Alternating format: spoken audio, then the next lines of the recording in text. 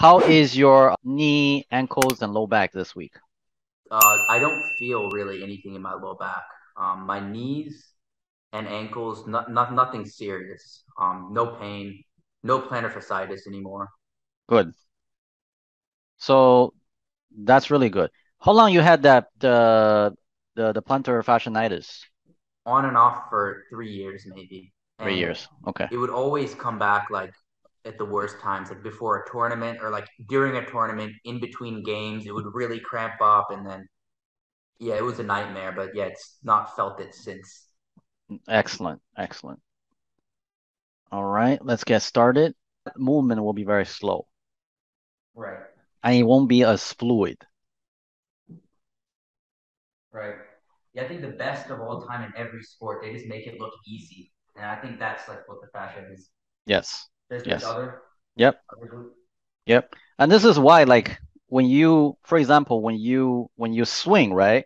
There's there's this motion. Like, why do you just you don't you're not like a machine. Machine, if this is the ball, you just go like this, right?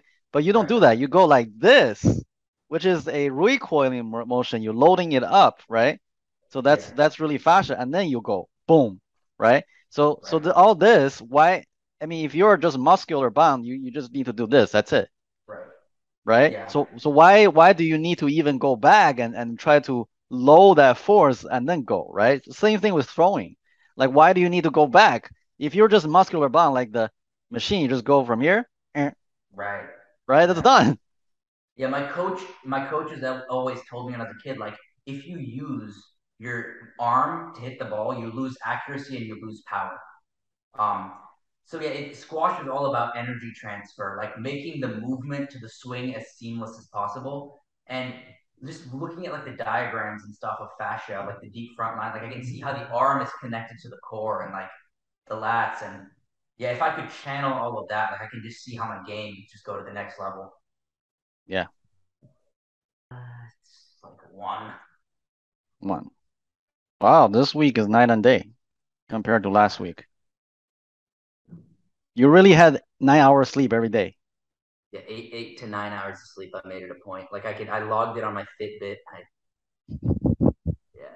I wanted to see, right? Just because you said like I'm young, like if you said you had that soccer player who saw like insane results, and I was like, you know what, I want to try. Let's see. I ate pineapple, I did all that, but yeah, even on the squash court, it feels like night. It feels a big difference, like week to week, like last week compared to this week. Like it's Right, right. Because you're gonna notice it every week. You're going to notice improvement. right. That's how I was. Because every week I would play the sport, and I noticed, wow, this is crazy. Yeah.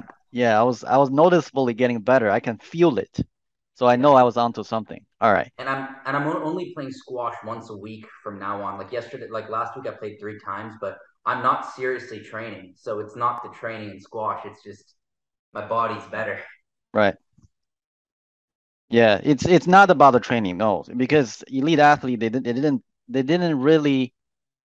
So for example, the argument I try to tell people is like, yeah, there's 14-year-old, 15-year-old, 16-year-old. They're already, for example, the back game basketball, they already play at a high level.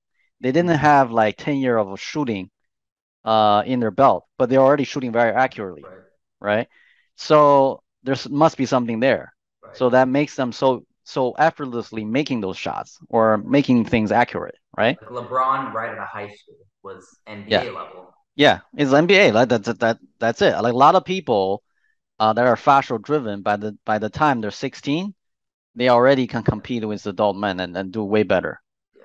Like in tennis, Bjorn Borg, 16 wins Wimbledon's. Like, Yeah, like how's that possible? No yeah, big muscle yet, right? as I see, it's the whole body working together to like make something look good. Like, Yeah. working. All right, very good.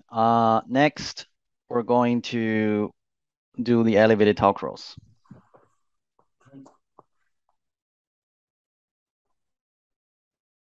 All right. Keep the heel slightly higher. Yeah, that's good. So that's the height. Okay. And Press I'm down. not. How hard should I press down? Like, just You should put 60% of your body weight on the ball of the foot. okay. Yeah. I can feel something like if when I do the hyperarch meditation, I can almost feel like a line, like that, like wraps around the leg, like really lightly if I really try to focus. Yeah, that is that's the fascia line we're talking about. Okay, That yeah, goes up from the foot all the way to the glutes. it's almost like a scared thing. Like now when I feel it when I'm working, I'm like, holy cow, like keep that, don't lose it. Like, Yeah. I mean, there's a lot of people they're not aware of the body to feel the fascia or feel the fascial connection, mhm, but you are already past that stage. So it's good. I mean, some people it takes, I don't know, months just to build right, what you can sense today. yeah, yeah. Yeah, I mean, I think that's because, like I told you, like even before coming to your program was almost just like confirming everything, like and to a next level. Like once I became glute dominant from quad dominant, to me there was no going back after that. I'm like, I missed out my whole life. What the heck? So I started being really like active about focusing on the feelings, and then you came in here and then just blew my mind to like 10 different levels. So Great. yeah, it's all good stuff. Okay. I'm going to send you the work for this week and I will see you next week.